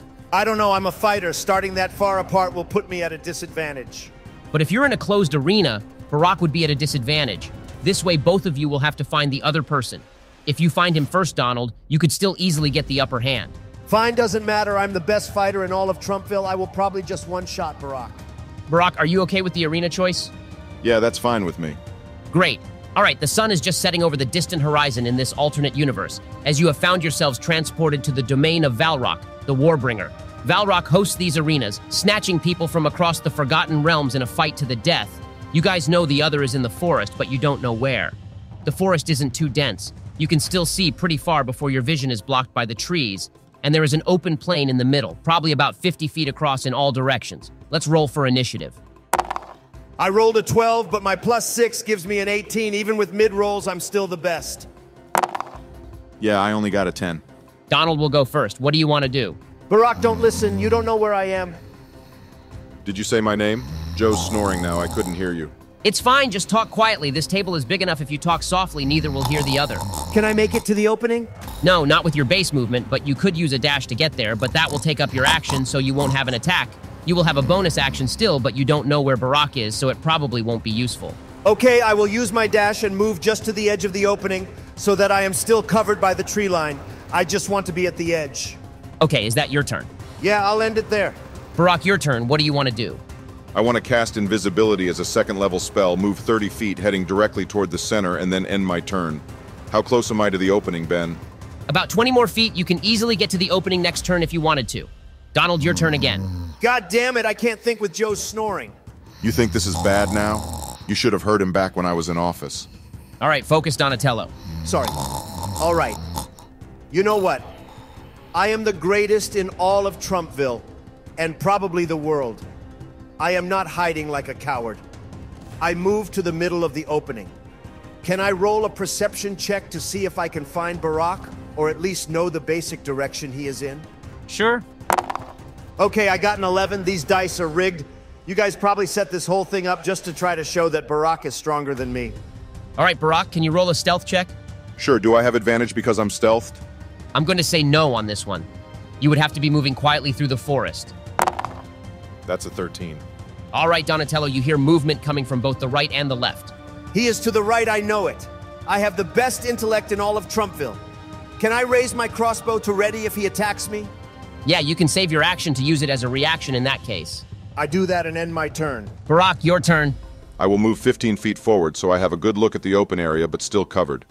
I know I am invisible but want to play it safe. Do I see Donatello in the middle of the field? You see him with his back towards you, aiming a crossbow at the far side of the clearing. Guess nobody in Trumpville is that smart then. Okay, I want to cast Storm Sphere, so Donatello, you need to make a strength saving throw. And then for my bonus action, I'll throw a lightning bolt at him. God damn it, that's a natural one. You take 9 points of damage from that, and then I'll attack you. Since you're in the sphere, I have advantage too. You're a coward, Barack. Why would I run out and fight you out there? That would only end badly for me. This is called strategy. It's like a drone strike. Holy hell, I just rolled double natural ones. Yeah, because I am the best. You literally couldn't hit me with advantage. Alright, well, you also have disadvantage on perception checks while you're in the storm sphere.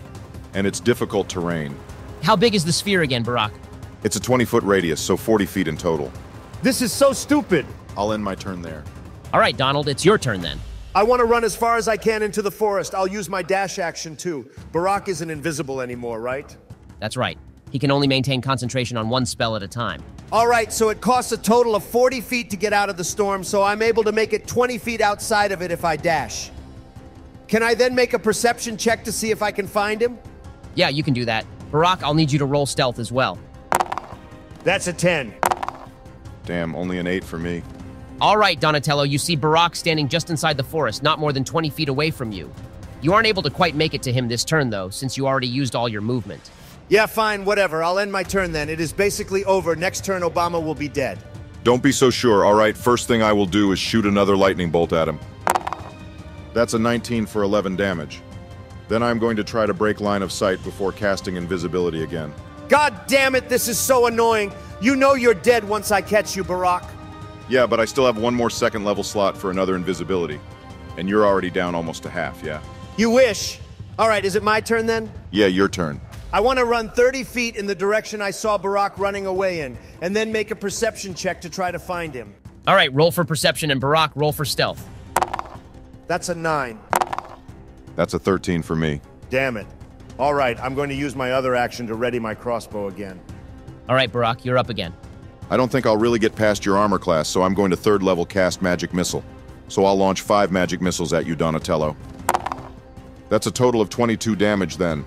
I'll also enter Blade Song. But I don't want you to just call me a coward the whole time. So now that we are on more even footing, I'll move so that I am about 40 feet away. Yeah, after you already took me all the way down to less than 30 health. This was dumb. I demand a rematch in an environment better for me.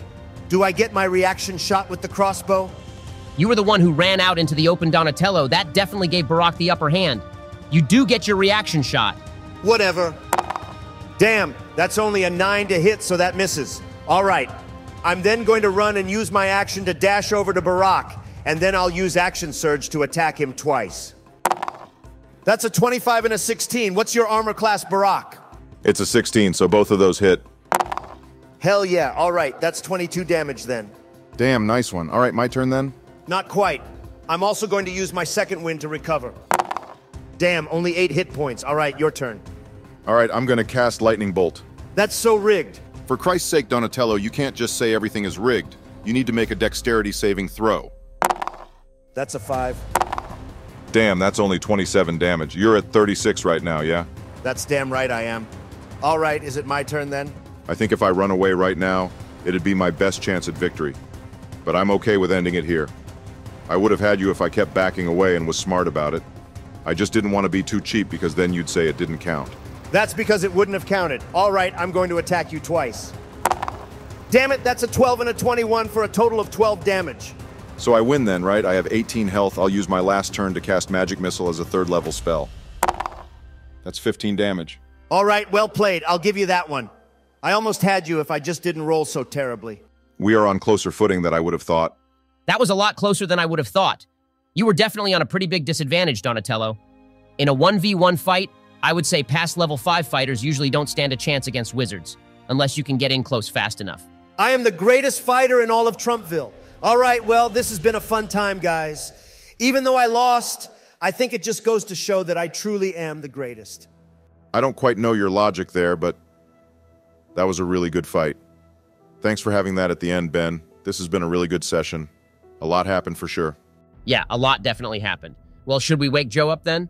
Oh no, he is out, practically in a coma for the next 8 hours or so. But this is my house. He can't stay here. Relax, Ben. He'll just be chilling in his chair. Besides, a sleepover with Ben Shapiro and Joe Biden? Who wouldn't pay money to see that? Sorry, Ben. He'll probably be here until we put together our next movie. Thanks for joining, everyone. Like, share, and subscribe if you agree that fighters are the best and wizards are just a bunch of cowards.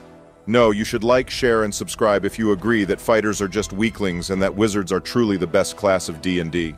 All right, stay posted for our next movie on the channel and for the return of the Presidential D&D Campaign. Thanks for joining, everyone. We will see you all next time.